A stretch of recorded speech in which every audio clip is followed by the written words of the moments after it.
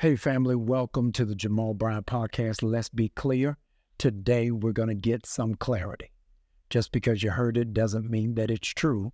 Just because you think you know doesn't mean that it's real.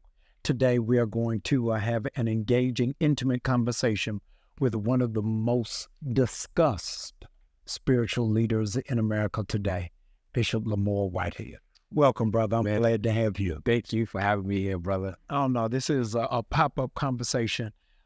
In this, our first season, we have never been to anybody's home. Wow. So thank you for opening up your doors and allowing us to come in and trusting us in this space. I'm grateful. Man, I'm grateful that you had me here, brother. Yeah. And thank you for opening your platform for me. No, absolutely. I wanted the world to be able to know you not from a soundbite, but for you to really just have your own open heart surgery live on the podcast. Right, man. You came to national attention just 2 years ago, and all of America in one Sunday was introducing a crash course on who they thought was Bishop Whitehead. Yeah. I want to go backwards in our discussion today. Talk to me first about the Sunday morning robbers came into your worship. Man, wow. First of all, I like I said, I thank you, man, for allowing me this platform and giving me the opportunity. The robbery, wow. That First, can you believe that's been 2 years? No, man. Yeah. That's just it felt like it happened yesterday. Yeah. So wow, such a touchy place for me because on that Sunday, we were having communion Sunday. Yeah. And my deaconess was in their white, deacons was in their black, we all had our robes on. And I was in the pulpit and praise and worship had just ended. And I get up and I literally was in the pulpit for maybe 9 minutes. And I'm in the pulpit, I open my Bible, I started to pray. And I'm looking at the parishioners, and I can see everything that happens first. Yeah. Because everybody have their back turned to the door. By chance, when you go into the story, by chance, I know it's a long time ago, do you have any memory on what you were preaching that Sunday?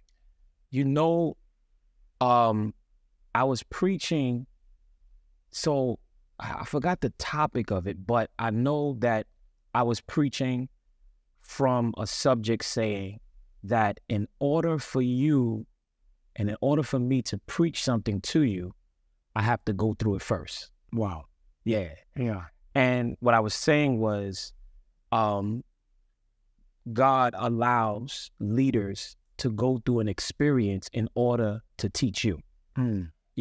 And literally once I started to get into the sermon, and I never said this to no one before, but there was like a rushing like wind, like a hot type of wind, and the door opened. But the door opened so suddenly, it just like nobody opens the door like that. All right. And it's so suddenly. Then I saw 3 men like low saying, everybody, nobody moves, nobody move. And when he did that, I immediately, my spirit said, get down because they want you. Right? Yeah. And if you get down, everything gonna be all right. And it happened in a split second in my head. And I said, all right, to alarm and alert my team, my people. Right. Like, all right. Like, I'm going to get down. Nobody do nothing. Right. So I got down, I laid down, and I'm watching them position themselves.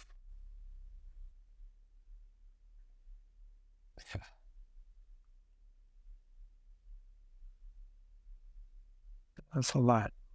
Yeah, so it makes me mad. Yeah, no, I get it. Because where I'm from. Yeah. I ain't never been robbed in my life. Wow. So, what is more angering for you, that it happened or that within the hour, everybody acted as if it was manufactured? You know, my thing is this, right?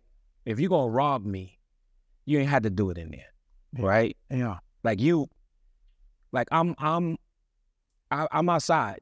You know, I'm a different type of preacher. Like I'm to the streets. I'm to regular people. I'm walking through projects with all my jury out. You know, like if you wanted to do something, you had a gun.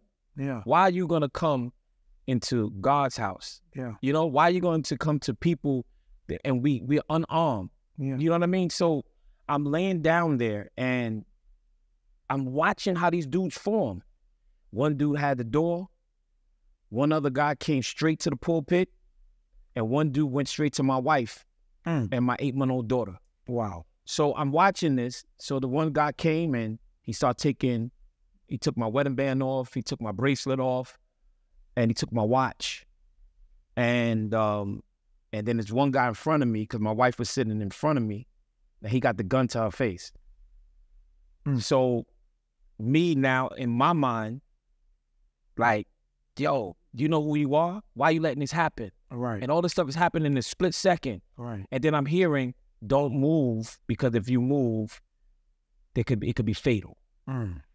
So, but I'm seeing a gun in my wife's face. Yeah. And then I see him taking her earrings, and then he transferred the gun in his other hand, and now it's in my daughter's face. Wow.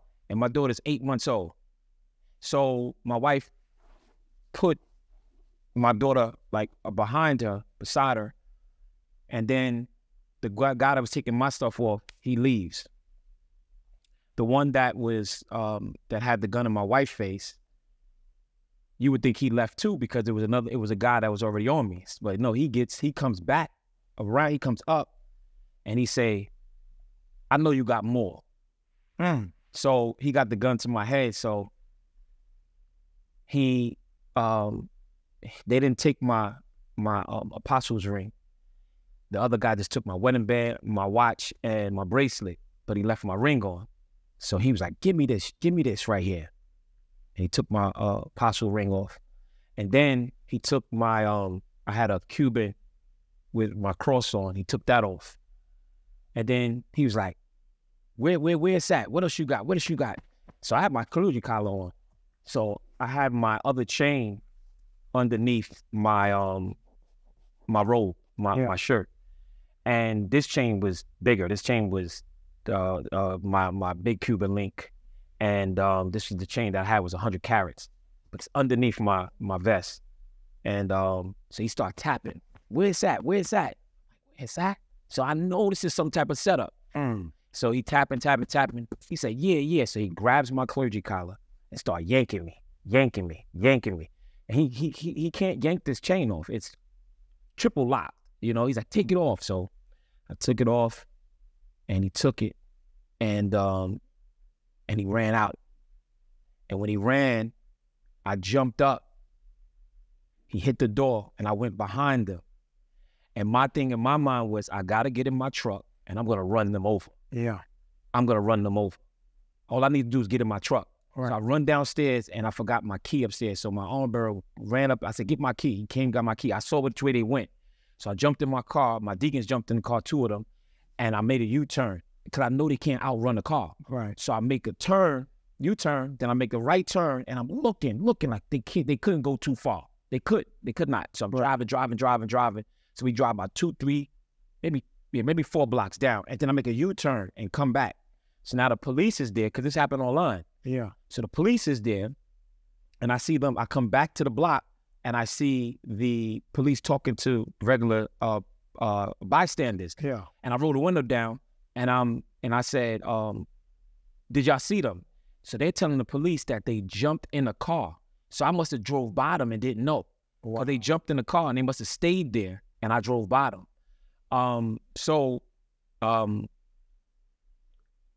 We just drove around the neighborhood, just driving around the neighborhood, just trying to see anything. And we didn't find anything. So I came back to the church and all of the top NYPD officials, they were at my church. And then that's when the mayor called me and asked me, was I okay? I said, yeah, I'm all right. And I just was dealing with my church. And ironically, I told my church, I say, I really want to move forward with the word. But they was like, Bishop, nah, this is too heinous or whatever. But as preachers, when we have a duty, man, we have a duty. And whatever the devil tried to do, I didn't, so that's what happened. Let me first say I'm glad you were okay, that your family was safe and that it didn't go a different way. It's funny you say that. Yeah. Because the guy just got killed. The one that put the gun in my wife's face. Yeah. Now, that's what I wanted to get you to, because I've heard no stories that all three have been... Well, I'm going to leave it to you, because everybody thinks that this just went away and don't know that the three culprits have had an encounter with justice. Yeah, and the thing about it is, two of them got caught. I think it was 2 or 3 months after, and within those 3-month period, the world destroyed my name. They all said I set the robbery up for an insurance job. Right. They all said that it was an inside job, and they destroyed my name. And they said I set the robbery up. When 2 of the men got caught out of the 3, people started to get quiet. But nobody's talking about the third guy who just got caught in January. He was on a run for over a year, and he was in a hotel, and he came out with a gun. They surrounded it. He came out with a gun shooting at the marshals, federal marshals, and they killed him. So, wow. Yeah, and this was the one that got killed was the one that put the gun in my wife's face. And they confirmed that. Oh, yeah. Yeah, he's dead. No, they confirmed that this is the guy who was in the church. Yeah, they confirmed it. Yeah, well, within 24 hours, you were viral. So every late night show, every morning radio show, and it wasn't even about the safety. What was the lead was, I think that they gave estimates of hundreds of $1,000s worth of jewelry. Not about your child or your welfare. New York is the home of Reverend Ike, but you are not a prosperity preacher. Not at all. Yes. And so people assume that you got these gains through people tithing in the church, giving in the church, or handed over their last will and testament. How were you able to amass independent wealth? Because what people don't know is you've never taken a salary from your church. Ever. Yeah. Never. And this year, I'll be 11 years as a pastor. Wow. Never once took a salary from my church. Yeah. And it was so hurtful to me and it didn't even make sense. The tabloids say I have 20 members, but yet the 20 members is taking care of my whole lifestyle. Right. Then they said I got 8 members. And then he said so is the 8 members taking care of my lifestyle? So it just didn't measure. But I'm not a prosperity preacher, never been. Yeah. Right. And if people do know me, I'm the one who pays the rent for people that need, pays mortgages. I done bought, I think 2 people in my church, maybe more, maybe 3, brand new cars. Yeah. Because they're single parents, right? This is what I do that people don't know, right.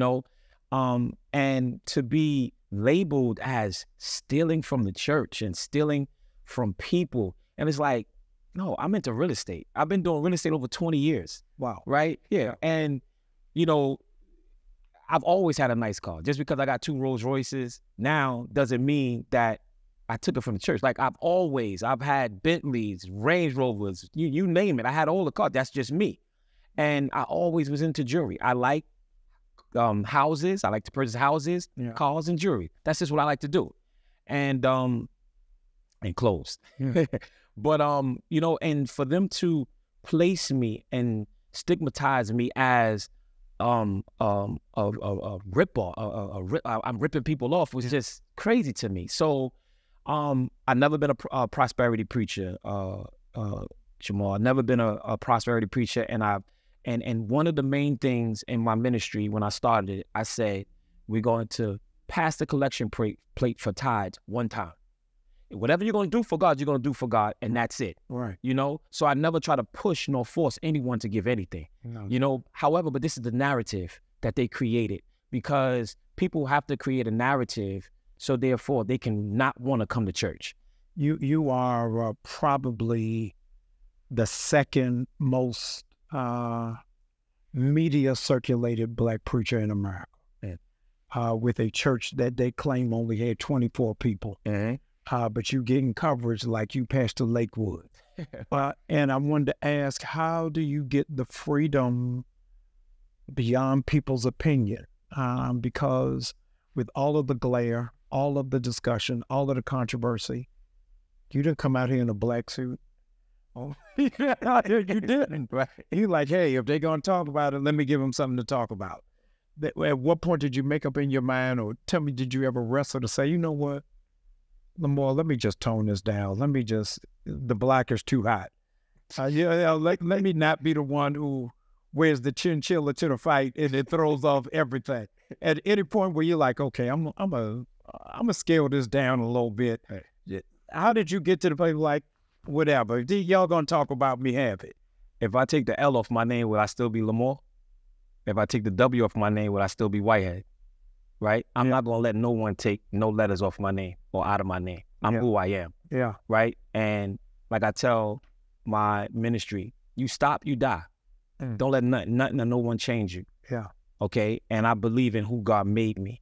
And my preachers, my publicists, and all of them say, Bishop, you gotta calm down, just calm down. But when I try to, then I feel like I'm not being me. And I can't be phony. I'm just this type of person. What you see is what you get. Right. So if you're gonna hate regardless. Yeah. Right? Whether I ride in a Rolls Royce or not, broke people are gonna still be broke. Yeah. Right? If I want to get into a Honda, you still who you are. Right. So I'm not going to change because of your inconsistencies. Right? We got the same 24 hours in a day. Right. Now, if I had 25 hours, then I say, let me tone it down because God gave me an advantage. Right. But the hell that I got to go through to be Lamor Whitehead, right? I'm going to flatter myself. I'm going to I only get to live one life. That's right. Not to mention that, I grew up in the most roughest part of Brooklyn there was and there is, right? And I survived. So just because people don't like what I wear, why? Because it's name brand?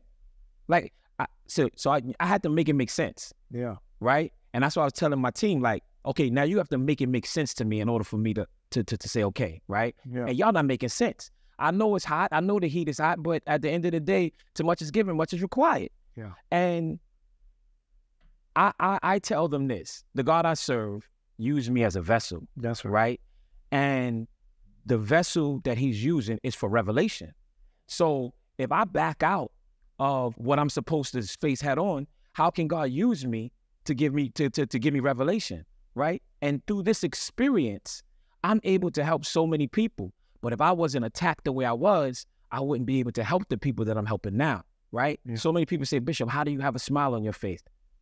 Jamal, I really trust Jesus. Wow. Right? I know I don't look like it because I look like a rapper. People say you're around a lot of rappers and think, oh, you a fraud. You can say whatever you want to say. Yeah. But I really trust Jesus. Like, I have a relationship with my God, right? Yeah. And when you have a relationship with God, and I know I'm preaching to the choir, but when you have a relationship with God, right, nobody else's opinion matters, right? So I know who God made me, and I'm going to continue to push. So, you expect me to come out in a black suit, I'm gonna come out in a Fendi suit.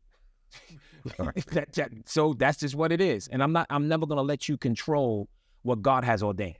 Yeah. And that's my model. So a lot of people, Bishop, who have made up their own opinion about you without ever knowing you, felt justified when you went to court. Mm-hmm. So you're just coming out of court, and I want us to talk about that journey for you, that faith walk that you're in presently. Mm-hmm. And the courts in New York said that an older woman got defrauded mm-hmm. and found you guilty. Mm-hmm.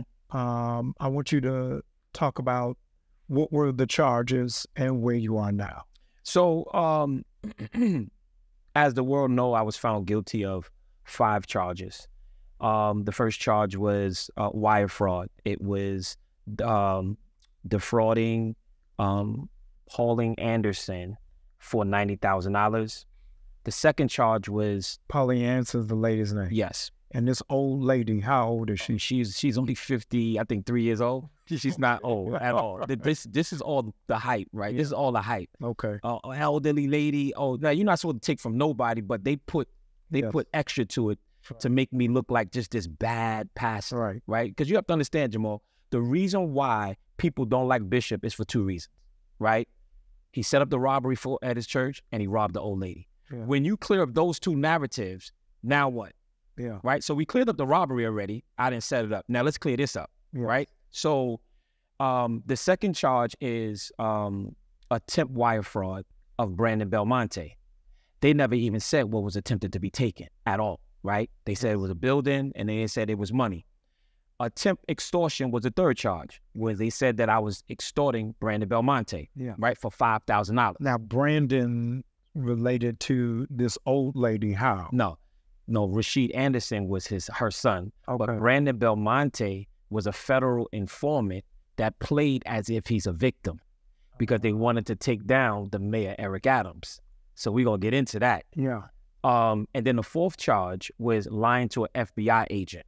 Okay, we're going to talk about that. And the fifth charge was wire fraud for an allegedly trying to take $250,000. So let's go to the first count.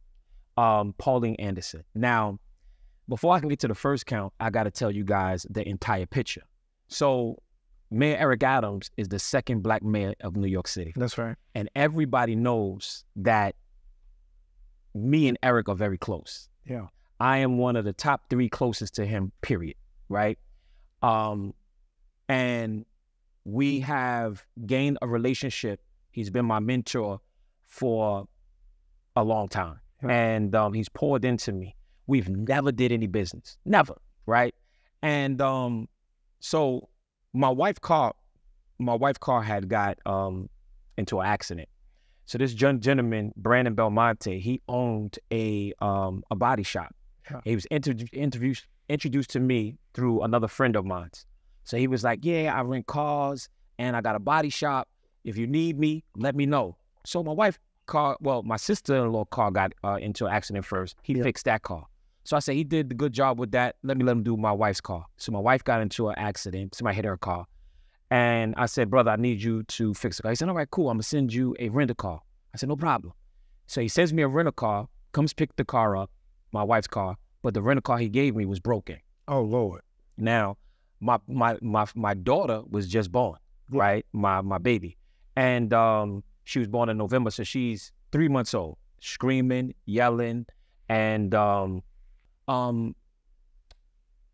my wife, I told him that my wife's car was into an accident. He said that, all right, cool, I'll give you a rental car. You don't have to worry about anything, and I'll come pick your wife's car up. So he comes pick my wife's car up, and then he sends a rental car. Now, the rental car doesn't work. It was an Escalade 2020 Escalade, and it doesn't work. My wife calls me and says, it's shaking. I said, just get out the car. I'll take care. So I called him. He said, listen, whatever you have to pay for another rental car, I'll give it back. No problem. I did not know that he was a federal informant, right? Now I know this. Right. And now it's starting to it made sense. So he never was fixing the car, And I would go down there and I said, yo, the car's still the same. Wow. So we would be arguing about the car, right? So he would call me knowing that he just already agitated me, and he's recording me, and I didn't even know he was recording me. So he's recording me in rage and in anger. And this is how he's saying that I extorted him, because I told him I need my $5,000 so I can do what I need to do. You're not going to get away with my $5,000. So now we're in the months of March, and he's like, all right, don't worry about it. I'm going to give you the money. Listen, I got some property that I want to sell you. I know you, I'll be watching your videos, and I want you to, I own properties in the Bronx. So I said, all right, cool. Let me know, because what I wanted to do, I wanted to buy more apartment complexes so I can house homeless and shelter people there. Yeah. So I didn't know that he was lying to me about all of this, but yet the FBI was already involved with him. And now they have created this whole narrative that I'm trying to get property from him in exchange for favors with the mayor. But I'm just telling you information that I know now, but then I didn't know. So he's just telling me about properties that he owned that I want to purchase. Right? He didn't own the properties. He never sent me any of the properties. So now I'm saying to him, brother, you are playing games with me. I don't need nothing from you. Finish my wife's car, give me my $5,000 and go your way, right? So he began to argue with me. I didn't know I'm being recorded. Yeah. So now he's making it seem like I'm violent. But no, I'm arguing with you about my wife's car. I'm arguing with you about giving me what I need. So then he says, listen, I'm going to bring the money to you or whatever. I'm going to bring the money to you and we're going to take care of it. So he comes to my house. He bring the $5,000 and he says, listen. So he told me how him and his father has a hard money company, and I own a 40-unit complex, and I was doing renovations. And he was like, in Connecticut. Okay. So, and by the way, I own, as an African American, I own the largest piece of property in Hartford, Connecticut. Wow. As African American, yeah. Wow. Yeah. And this is another reason why I'm being attacked, right? And they know this, right? So, so now I'm renovating out there. He's like, listen, since we're gonna do business, because he's trying to clean everything up now. Since we're gonna do business, I want you to let us lend you the money or whatever. I said, all right, you can lend me the money, no problem. He started to renege on that. I'm saying, listen, send me your attorney's information. Here's my attorney information. He's reneging on that. Wow. Now that I do know what's going on, they're recording me. And the FBI and him are working together. So now he goes to the FBI in April, but he was already with them. Yeah. He goes to the FBI in April and says, this man is trying to extort me, right? And he said, I put him on the phone with the mayor of New York, and the mayor of New York on FaceTime told him to do business with me, and we're going to do things under the table for him. So he tells that, and this is all in, and I want the world to understand this. This is all documented, and these are in statements called 302s, okay? So this is not privy to the world, right? So he says that I put him on FaceTime with the mayor of New York, Eric Adams, and Eric Adams told him to do business with me, and we're going to do big things, and we're going to do things under the table, and all this other stuff he said. So then he says that I told him that I was going to act like we're purchasing the properties, and I was going to get fraudulent federal grants for homeless and shelters, right? Wow. But actually, I'm going to flip the buildings as free market rent. So all this is in my documentation, and these are all the lies that him and the FBI are teaming up to do. So now, the FBI, I'll go for a walk one day, and I'm going to get to Pauline so y'all can understand exactly why, how this whole thing came about. So in May, I went viral because they started to call me the Bling Bishop when I turned the young man in. Because when I turned him in, I pulled up to the precinct in my Rolls Royce, and I had a Fendi jacket on. So they called me the Bling Bishop. They didn't care anything about the man who died or the man that killed them. It was all about the Bling Bishop. Right. So now, a week later after that, the FBI was in front of my house. I go out for my morning walk. They jump out the car. Now, I know I'm working in a little backwards, but here is count 4. And y'all going to understand the line to the FBI, why they said it. Yeah. So when they jump out the car on me, they said, you're not under arrest, but we have a warrant for your phone, right? So I put my hands up. They snatched the phone out of my hand. I said, what is this about? So what is this about? He said, we have a warrant for your phone. If you want to talk, we could talk. I said, and they said, we got a warrant for your church. So people don't know this. Wow. Yeah, we got a warrant for your church. I said, for my church. So I said, can we get out of the streets? Because I don't want my neighbors to see all of this. And let's go inside of my home. And I got the video too, right? So we go inside of my house. And I said, what are you talking about? You got a warrant for my church. And why are y'all taking my phone? And he said, well, we heard there's guns in your church. Wow. Right. Now, I want y'all to really put your thinking caps on, okay? This is June 8th. The FBI comes to my house and said, we heard you got guns in your church. Okay? I said, guns in my church? I said, you kidding me? So they said, listen, we don't want you. We want the mayor of New York. We want you to help us get the mayor of New York. I said, what? I said, let me pause you right here for 1 minute here. I'm a law school dropout. Right. I've never taken the bar. I've never graduated from law school. Right. But I want to read you your rights. because you're making some amazing claims against the FBI. Right. And so I wanted to pause for just one moment to just remind you the ops is watching. I know. All right. You standing by this witness that they are committed to bringing down this black mayor of New York. 1,000%. And that you are the casualty of your loyalty to friendship. 1,000%. Okay. 1,000%. Okay.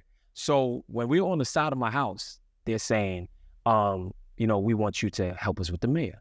I said, what? I said, listen, call my lawyer, right? So now what I'm trying to do is, I said, let me get some numbers out of my phone so I can get somebody to open the church, because I was renting the building. Right. And I said, I don't want y'all to kick the door down because it was a glass door. So I said, so they give me the phone numbers. So I leave, I go back in, and I tell my wife, yo, look, these FBI out there, and I told her what was going on. Yeah. So I try to call the owners of the building. They wasn't picking up because this is like 6 a.m. So everybody's asleep. I'm calling, couldn't get them. So I go back out and say, listen, I'm trying to get them. Just give me a minute. Make a long story short, I finally get them on the phone. I come back out and I said, look, she's going to open the door for you. Here's her number. Y'all can go. So they said, listen. So this is what they said to me. They said, do you have another cell phone that we can call you on? Because they just took this phone. Right. So they said, do you have another cell phone that we can call you on? Let's just talk. We want to talk to you. I said, no, call my lawyer, right? They charged me for lying because they said that they asked me, do I have another phone? You didn't ask me that. You wanted me to talk against the mayor.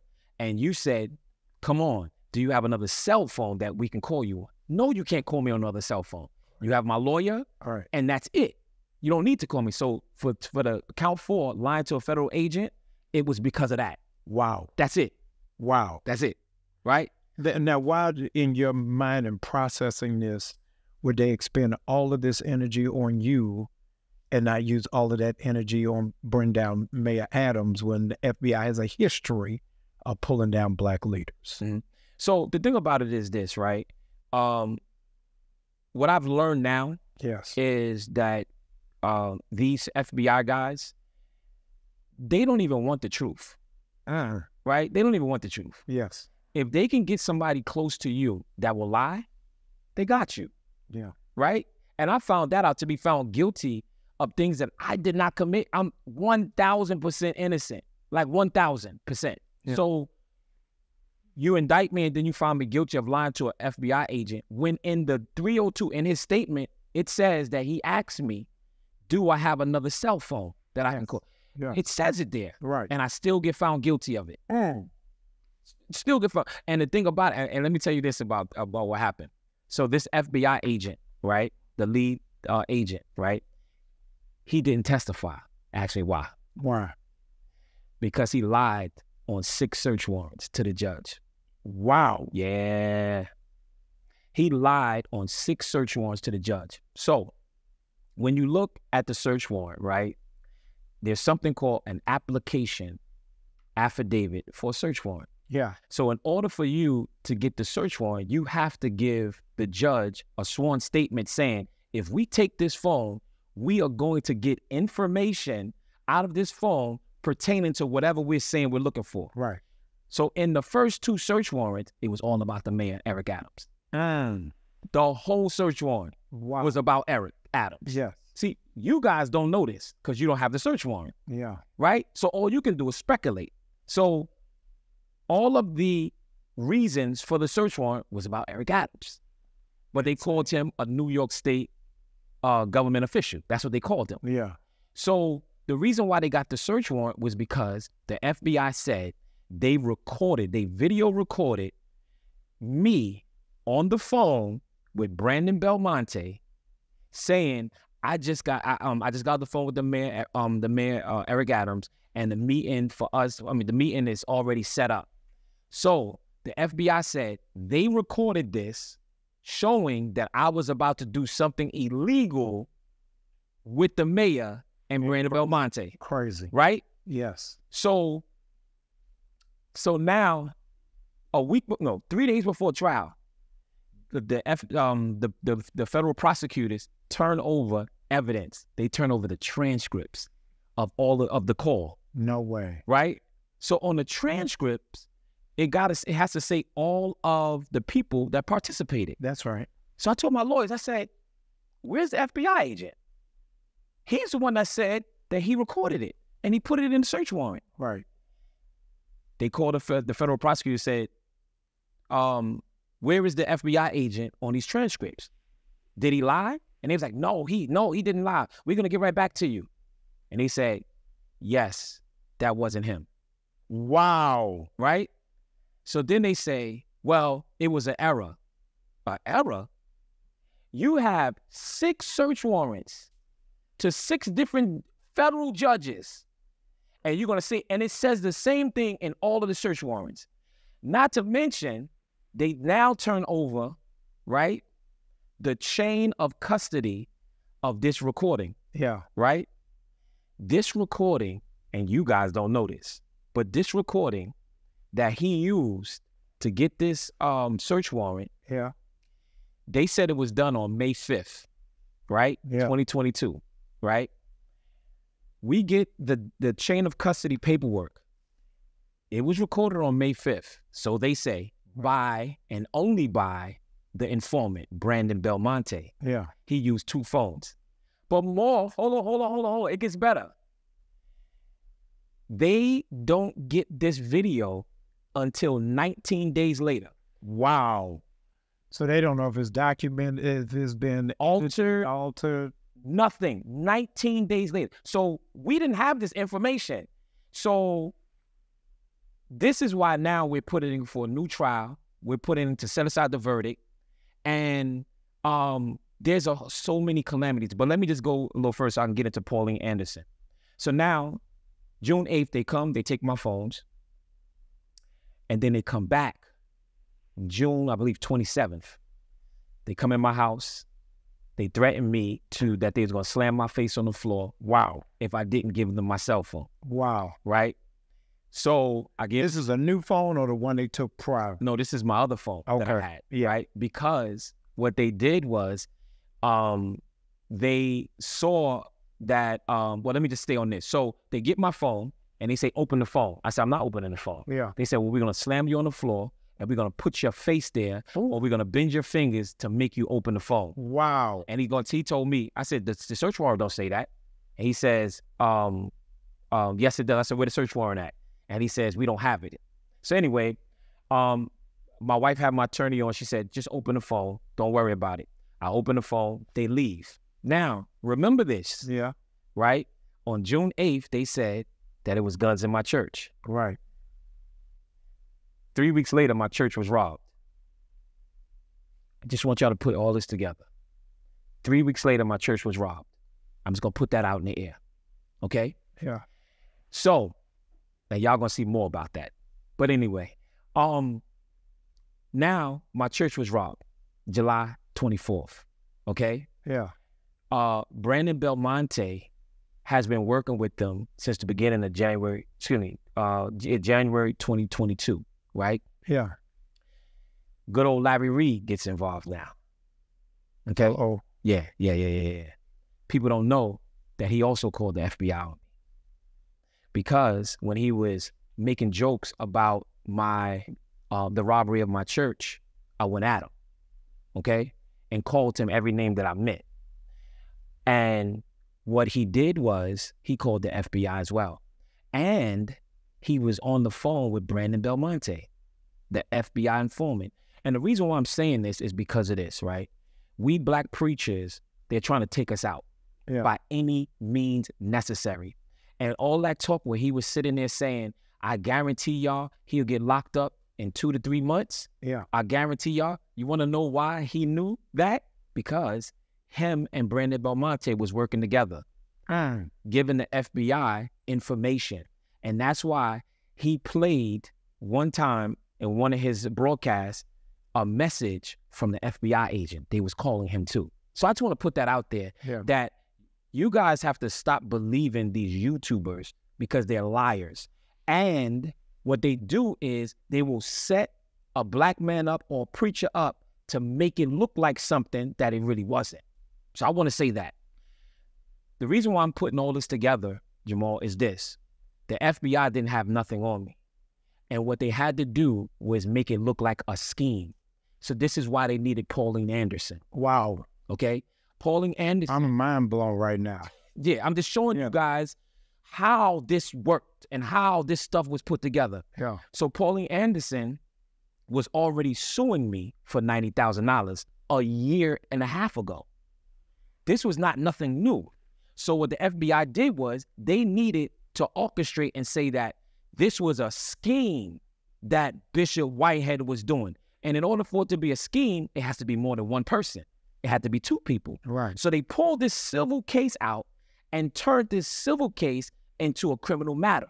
So now in the civil case, they were suing me saying that I took $90,000 from them, right, to purchase my own home, right? One we in right now? No, another one. Okay. That I never purchased. That was all a lie. Yeah. The reason why Rashid Anderson, who was her son, the reason why he did that was because I removed him out of my ministry. I need y'all to understand this. Pastors get attacked by disgruntled members, okay? So now he is upset that I removed him from my church, okay? And when I removed him from my church, I helped him get his own home. I married him. I paid his mortgage. I did so much for him and his wife, okay? Once he got his property, he wanted to be a part of my real estate firm. I said, well, brother, you got to have money in order to be a part of this. Right. He said, well, I got to try and get it. I'm going to ask some family members. I said, when you get it, whatever. So then he comes back to me and say, my mother and some other people are going to help me. So I said, okay, well, you do what you got to do with them or whatever. Right. So I didn't talk. Not one time I ever asked this lady for no money. And we went through the whole trial. Not one time. Was she a member of your church? Never. The lady is not a member of your church. She was never a member of my ministry. Never. She came to my church maybe once when her son got ordained as a minister. Wow. She was never a member of my ministry, never tithed. And I think she said she sold one time on the prayer line. She never even gave money in my church.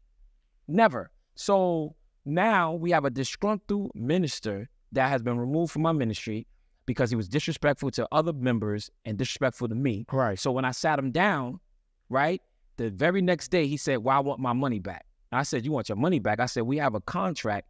Didn't you give your mother her contract? Since you said your mother gave you the money? Right. And I said, me and you have an oral contract that the money has to be in this firm for a year. And now all of a sudden you want this, the next day. You want it back because you got sat down. So his mother texted me for the first time. This is the first communication via text, via call. This is the first ever.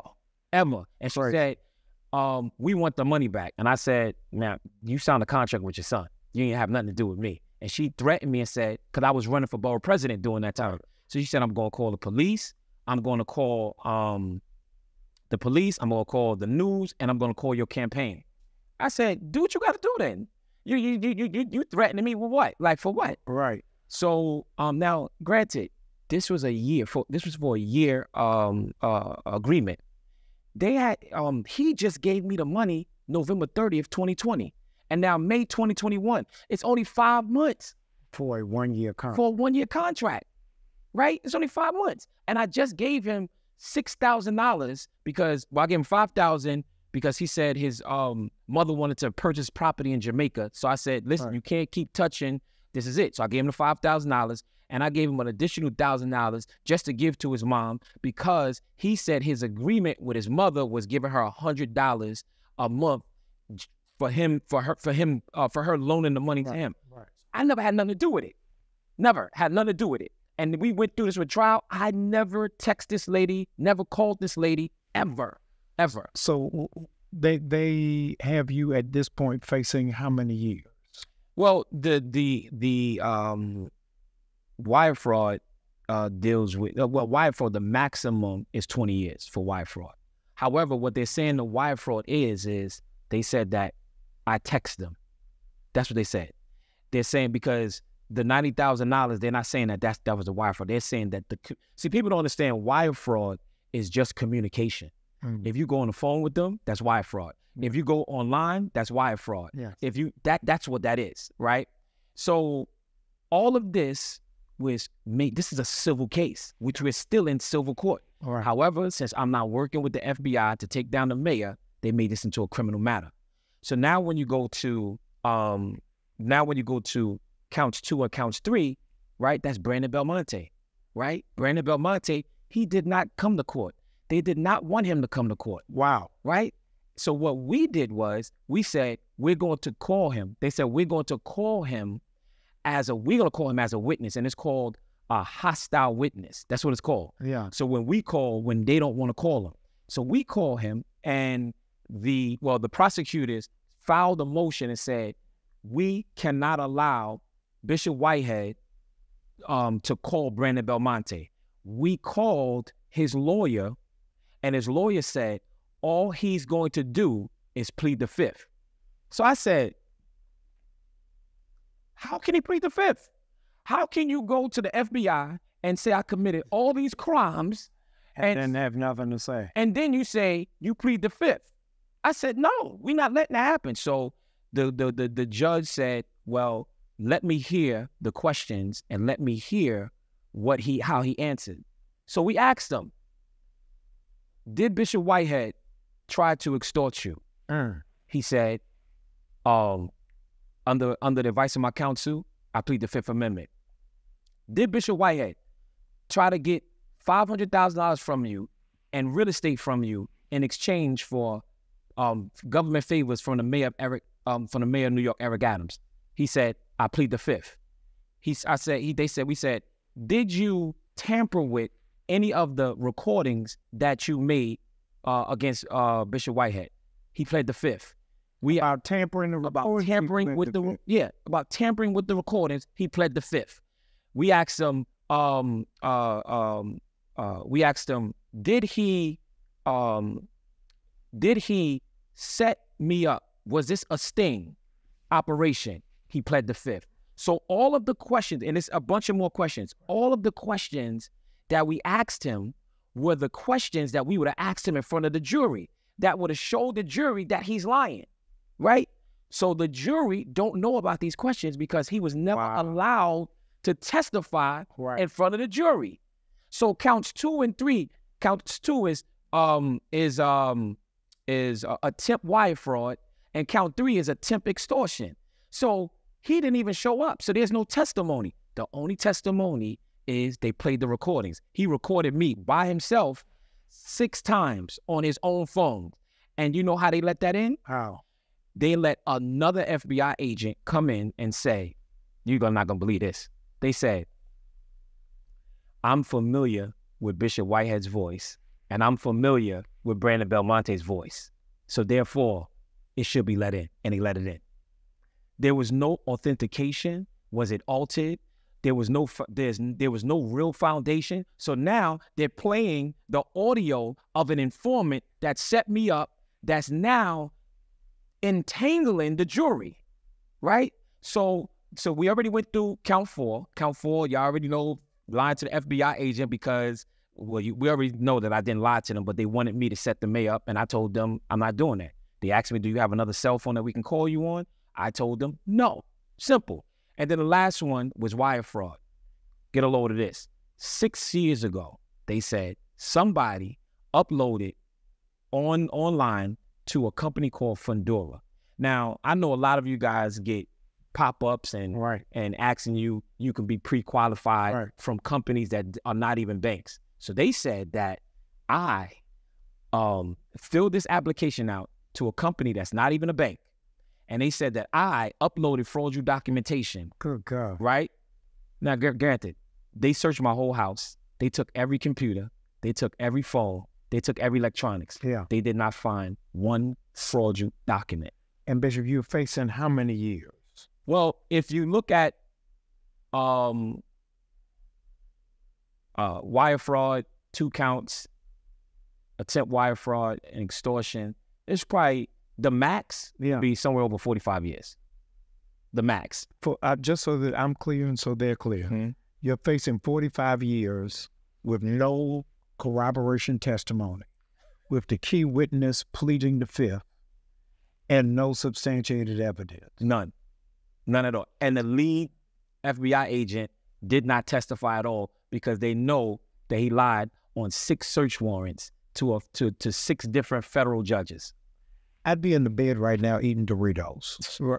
That'd be me. I'd just be walking around in flannel pajamas with the temperature up at 83, looking for a sycamore tree just to be under. How are you maintaining your faith, and your peace? You don't seem to be rattled or shaken or stirred. I've had the grace to be able to talk to you before we get in front of the camera, so you ain't putting on. Right. You are at peace. How are you maintaining it, knowing in 30 days you're going back to face this system? There's something where people say you trust God, but what happens when you have to really live it, right? Wow. And I wouldn't be me if I was to panic. If I'm still wearing Fendi and they didn't change me, if I'm still wearing Louis, why should I change that? I tell people you got to keep that same energy. Yeah. Right? When God is blessing and you buying this and you buying that and you living life and you smiling, what happened when the storm comes? Well, I'm going to give up now, but yeah, I'm still going to preach to the people and tell them that you got to have faith, right? Yeah. How would that work? My father was beaten, strangled to death by 16 police officers, NYPD, just because of the color of his skin. Yeah. I had to grow up without a father, right? My grandmother raised me, grew up in the mean streets of Brooklyn. Yeah. Right? I don't have a give up in my bone, right? And it's this stereotype that Christians are punks. I ain't no punk, no sissy, no sucker. And I'm not gonna fold. And whatever comes my way, I have to really trust Jesus, right? Because I really trust him. Like I have my own relationship. You believe what you preach. Yes. And you stand on it. Yes. So how can I fold now, Dr. Jamal? Yeah. Like, how can I fold now? Is it part faith or is it part because you're not broken because you've done time before? No, it has nothing to do with what I did before. And that was, that was a whole nother thing. And check that out. Yeah, I did time before. And for what? For grand larceny. But listen to this. This was done in Suffolk County, right? Suffolk County is the most racist county in New York, right? And the prosecutor, right? And, they keep doing these things with these search warrants. Yeah. Because they did these fake search warrants against me too, but that's a whole nother thing. But the prosecutor that prosecuted me, his name was Thomas Spoda. He's in federal penitentiary right now for tampering with witnesses and doing all type of stuff. Wow. So when people talk about Bishop Whitehead, you got to really know what you're talking about. Yeah. Right? I'm not perfect, but I'm not wrong here. I'm innocent. And my ministry, God allowed me to start my ministry to save souls, right? To go out to the masses. People don't even know. 50 Cent gave his life to God under my ministry. I didn't know that. Yeah. He gave his life to under my ministry in 2018. And he was right in the church, and I preached, get the strap. That was my message. And him and a few other known rappers that was there gave their life to Jesus Christ. I got the video and all that, but I don't post none of that. That's right. Something, Yeah. And Tekashi 6ix9ine, he gave his life to God. Under your ministry. Under my ministry. Keisha Cole, she accepted Jesus Christ. I can go on and on. Yeah. I can go on and on with all of the different celebrities that entrusted me, where that I pray with them behind the scenes, and you will never notice because I don't got to talk, right? And that's why the devil was mad. So therefore, the devil said, I have to kill his credibility. Because if I kill his credibility, then nobody will believe him. So this is why everybody talks about what I wear, what I drive, how much money I have. Oh, he's fake. You want to know why? Because the enemy knows that I'm a detriment to the kingdom of Satan. You know what I'm saying? Yeah. So the reason why, and I know you have more questions, but the reason why I came on this show, and this is the first podcast that I've ever done. Thank you. And CNN, MSNBC, ABC, Pix, you name them, they all want me to do it. Today, right now. Right. And they did not get what I'm giving. Because Jamal or Dr. Bryant, I believe in what God has done for you, right? Yeah. I sit back and I watch because I don't have a lot of preacher friends at all, you know? And you know, in this genre, there's a lot of jealousy, right? And there's a lot of competition. That's right. So I took a chance to be vulnerable with you. Thank you. I prayed about it. Yeah. And once God gave me the clear for it, I'm all here. And I just want to say to you and your ministry, and I'll talk about the ministry that God's given you. Yeah. I thank God for that, because you never know who's watching. Yeah. And I watch. Yeah. And I see your love for God, no matter what. Yeah. You know what I mean? And we as a lot. Young preachers, you know, we the next ones up. Yeah. And one thing that we don't do genuinely, we don't encourage each other. Yeah. What we do is bless each other to blind each other. Wow. You know? Yeah, that's strong. Right. And it becomes a game. Yeah. It becomes, let me tell him what I think he wants to hear. Yeah. So I can get close, or I can preach at his church, or he can help me out. Right. I tell people, I don't want nothing from you. Whatever God say, do. But that's just what it is. You've amassed quite a deal of success in real estate.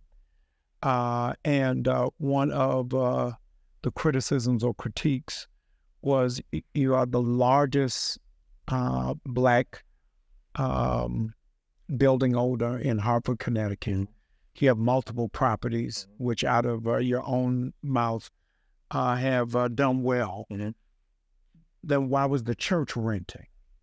So we own the building, right? You ain't say that. Yeah. You don't say that. Let me talk about that. So the building that we were renting, right? We didn't own that one, but we owned our own church building. However, I purchased the building from the owners that purchased it from the auction. So this building was auctioned, and I'm not going to put her name out, but a real estate agent, she's a preacher, she's like, Bishop, let me just say something on your behalf. I said, no, because this is a lot of heat. You don't want this smoke, right? But she came to me while we were still in the other building, and she said to me, Bishop, I found the church, right? These guys just bought it from the auction. I said, introduce me to them. And I met with them, and I purchased the building. The only thing is that the people that was in the building, he was actually a pastor too. And he thought that I was going to rent him the church. And I said, no, brother, I'll help you get another church. Right. But I bought this from my church. Right. And he gave me all hell. And what he did was he started to lie. And since I was in the press, they manipulated the media and said that I stole their building. So we have a building, right? I have a building that seats over 500 people. It's on 12,000 square foot, right? And they're still in my building right now. Wow. Because New York City is a tenant-friendly state. Yeah. So all they doing is getting me tied up in the court system. Yeah. And they're lying, saying they own the property when they don't. So we've been battling with them for now over 2 years, and they're in my property paying no rent at all. But yet they're doing interviews and saying that I stole their church. And I never even knew it existed until my real estate person came to me. Right. And I purchased the church. So now everybody, you'll see people saying, oh, he stole the church, he stole the... That's all lies. I tell people, go on Acurus.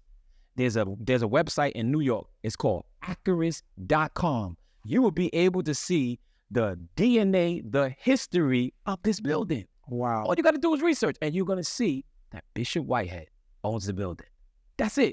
There's no hanky-panky. There's no other stuff. Right. But yet, once again, they capitalized off of what I was going through. Yeah. A bishop said to me, after being famous, the only thing you can do is become infamous. And I believe that God can heal people from cancer. I believe that God can bring people out of rehab and out of addiction. But you are believing God can restore a name. And you got so much faith that you believe God can do it in a small window of time. Yes. I'm praying that God will do that for you. I'm grateful that you trusted me to be able to create space for you to be able to share. And I hope that particularly people in the body will not judge a book by its cover, even if the cover of the book got on Fendi. All right. That we still got to stand with it. Know that I am praying with you and for you. And I'm believing that we have not heard, not even the beginning of Bishop Lamor, not Lamar, Lamor Whitehead. And know that you got somebody in Atlanta who is praying for you. You all, I want you to please pray for our brother because the fog is lifting. And you know, we only do one thing. We got to be clear. Yeah. Thank you so much, Frank. Love you, man. Thank you, brother. Love you more than that.